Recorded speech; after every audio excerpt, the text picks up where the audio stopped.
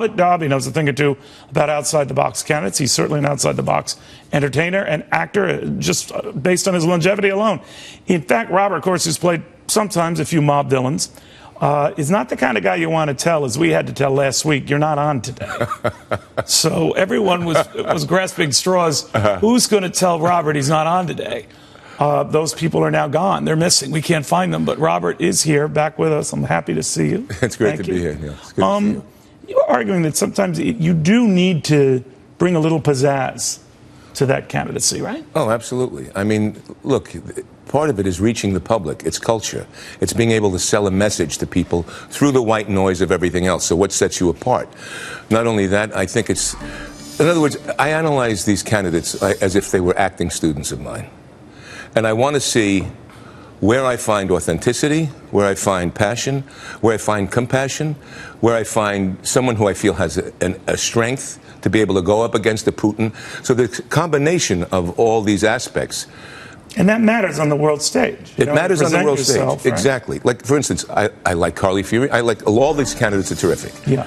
Carly Fiorina, for instance, is interesting. When she talked about the Planned Parenthood. Right.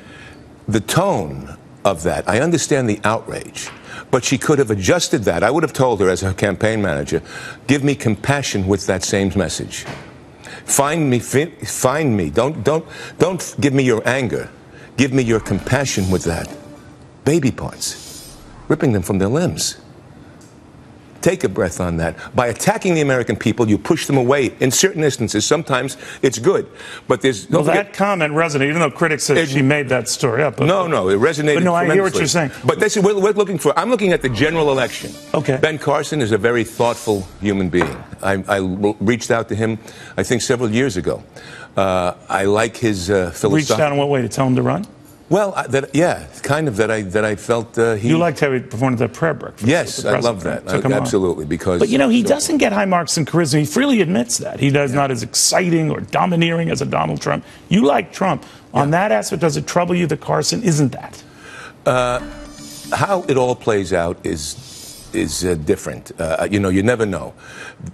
For me, the reason why I respond to, or right now I'm feeling Donald Trump, is besides the boldness of his immigration policy, besides his divisive comments that people pick apart sometimes, the essence, I think, of him being able to send a message, a cultural message in the general election will reach more people. Once they all have plans. We've seen this, Neil, for how many years? That's right. Politicians coming and telling us this and telling us that. And they oftentimes, if they have plans at all, they're not very detailed, and they usually reverse them. Bill Clinton in '92 with the middle-class tax cut never happened. Never happened.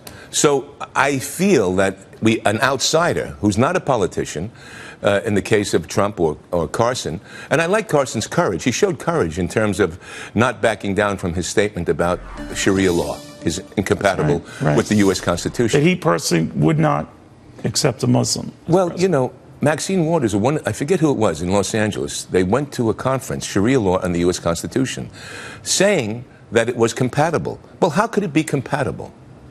How? How is it compatible? So you don't think, and he didn't suffer in the polls for that.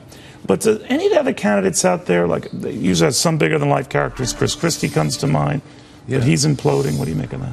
Christie, I met him when Meg Whitman was running for governor. I met him at a fundraiser there briefly, and I didn't get a warm and fuzzy feeling for myself. Yeah. Now, that's not to say he isn't. I'm just saying for myself. Maybe he just was cynical of another Italian measure. It could have been. It could have been something. Who knows? Yeah. But obviously he's equipped. He's passionate. He's forceful. Then why don't you think he's registering? Yet. We got to stress yet. Yeah, this is very early on still. I think because there's another tone. There's another tone that comes across. And that tone is the tone I felt when I met him. Huh. Someone that, see, Trump is extremely likable in spite of the divisiveness. No. Carson is likable. Carly is likable, and so is Christie, I'm sure. But I don't quite get. And I get like Marco Rubio is terrific. He's another guy that I met. And for me, if I was analyzing him as an acting coach, slow down. Give me your thought process, but don't give it to me like a Harvard debate student that's been prepped. Oh, all right. I mean, these are things I just want to tell, you know. Oh, interesting insights all. Robert Davi, good breed of people, good actor, good singer, not so bad, all right? Keep that in mind. Any of you candidates who go the other way, he will be merciless with you.